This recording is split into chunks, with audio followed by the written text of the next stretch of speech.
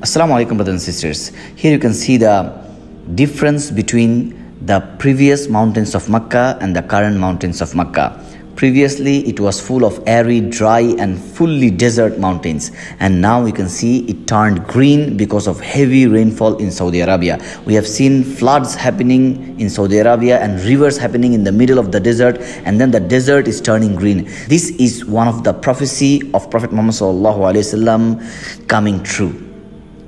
Prophet Muhammad sallallahu alaihi wasallam told it 1400 years ago that one of the signs of the hour will not come until Arabia turns green once again, until Arabia reverts to green and meadows and rivers. Scientists recently, they have discovered that Arabia, the land of Arabia, was green. It was full of rivers. Even hippos were there. Hippos usually stay in wetlands. They need water to survive. They cannot survive in arid lands, in dry lands. And Arabia was such lush and green and wet that even hippos were there at that time.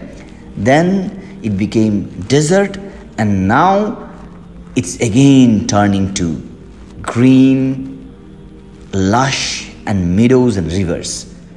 So my brothers and sisters, do tawbah to Allah, come back towards Allah, ask Allah to forgive your sins, because one by one we are seeing the prophecy of Prophet Muhammad sallallahu alaihi wasallam coming true, and the hour is coming near. These are the signs of hour. So ask Allah to protect you and your family from all the devastations and from all the fitna, so that Allah subhanahu wa ta'ala makes life easy for you here in this dunya and in the akhirah. Please support our dawah works at www.supportdawah.com.